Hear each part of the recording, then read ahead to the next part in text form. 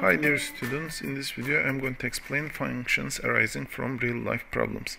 For the calculating this one, I'm going to give simple example about cooking time and chicken example, and in how many hours we can cook chicken with respect to m kilogram, how much kilogram it is. The rule it is given here: allow 45 minutes per kilogram and then an extra 20 minutes. We are going to add extra 20 minutes, and I'm going to try to explain what does this sentence means here. This sentence, what does it mean? I'm going to try to explain this one in this table. Here, these values, they are showing the mass of the chicken. So when it is 1, what is the time, in how much minute it will end, cooking time it will end. I'm going to try to explain that one here. So the rule is 45 minutes per kilogram. So it's going to be, for 1 kilogram, you are going to 45 times 1 kilogram times 45 minutes you are going to cook, and you are going to add always 20 minutes. How much chicken it is not important, how much kilogram it is not important. Always you are going to add 20 minutes to the result. So the first one is 65 minutes it's going to be. So second one, 45 times 2, because for each kilogram you are going to cook 45 minutes. So 2 times 45 you need to cook, then you should add 20, which is equal to 90 plus 20, 110 minutes it's going to be. And the third one, 45 times 3, 45 minutes times 3, because for each kilogram you are going to cook 45 minutes. So that's equal to 45 times 335 plus 20, which is equal to 155. It's going to be 155.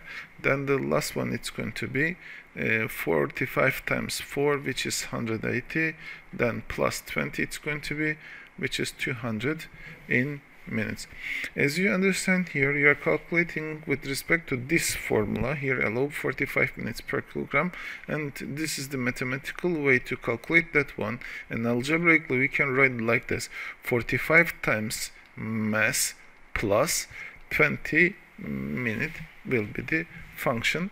If I draw the graph of this function, I already hide the function here, graph of the function here.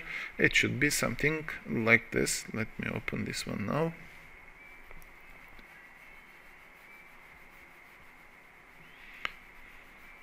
Okay, in this diagram, m represent the kilogram, and these are the kilograms, and here it is the time. Here 4 hours, as you see, it's going to be equal to 200 minutes. It shows that one.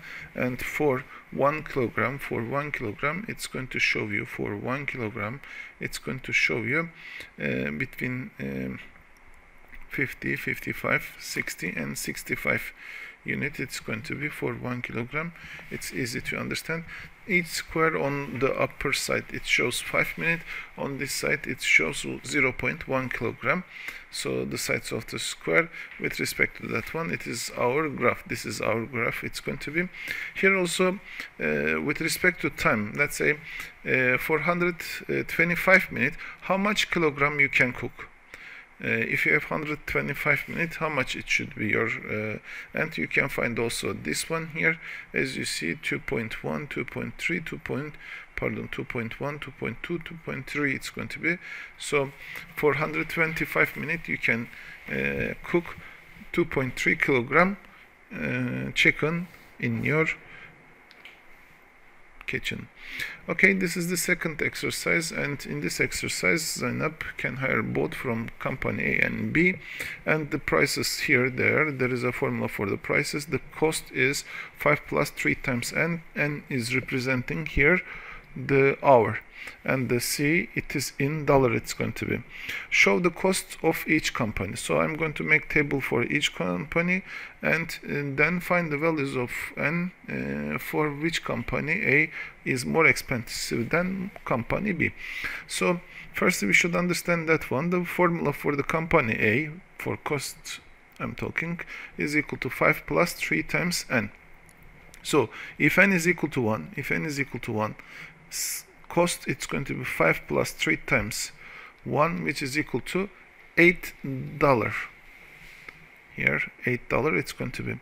So if N is equal to 2, cost it's going to be equal to 5 plus 3 times 2, which is equal to $11 it's going to be. And if N is equal to 3, cost it's going to be equal to 5 plus 3 times 3, which is equal to $14. As you understand from the for N is equal to 4, it's going to be equal to N is equal to 4, it's going to be equal to $17, because each time it's increased by $3, $8, $11, $14, so $17 it's going to be. N is equal to 5, it's going to be equal to $20. N is equal to 6, it's going to be equal to $23 it's going to be. So the price is going like this for the company A. For the company B, the formula is equal to 10 plus 2N. So if N is equal to 1, if you're renting for 1 hour, the cost it's going to be equal to 10 plus 2 times 1, which is equal to $12. For the second one, cost it's equal to 10 plus 2 times 2, which is equal to, here it is 12, and this is going to be $14. So if you continue, if N is equal to 2, if N is equal to 3, the cost it's going to be equal to 10 plus 2 times 3, which is equal to $16. As you see here, it's continuing like that. N is equal to 4, it's going to be equal to $18. If N is equal to 5, it's going to be equal to $20. If N is equal to 6, it's going to be equal to $22. At the beginning, the first company, it seems smaller prices, but later this is the company A and this is the company B. As you see, second company, later the prices are decreasing, but for the first company, after 5 hours the prices are same. After 5 hours prices are same. After 6 hours, company A more expensive than company B it's going to be. So it was asked in the question also, that one. Here I show that value also here. Okay, let me continue one more topic, direct proportion, and let me finish the video. If y is directly proportional to x, then y is equal to written k times x. If x is directly proportional to y, then it's written y is equal to k times x. If y is directly proportional to x, sorry, I read the reverse, and where k is called constant of the proportionality. So k is constant of the proportionality, it's going to be. Here there are some exercises. Y is directly proportional to x, like it says here. So when y is equal to 4, and x is equal to 5, find the formula connecting y and x. Y and x formula connecting y and x, it's going to be k times x. So here, when y is equal to 4, it says that x is equal to 5. So 5 times, actually it's going to be like this, k times 5 it's going to be, and then the k value it's going to be equal to 4 divided by 5 it's going to be. And we found the k value. So y is equal to 4 over 5 times x it's going to be, or 4 over 5x it will be. Okay, find y. This is the A part and the B part is coming. find y when x is equal to 3. If x is equal to 3, then y is equal to, if you remember, 4 over 5 times x, which is equal to y is equal to 4 over 5 times 3, it's going to be, which is equal to y is equal to 12 divided by 5.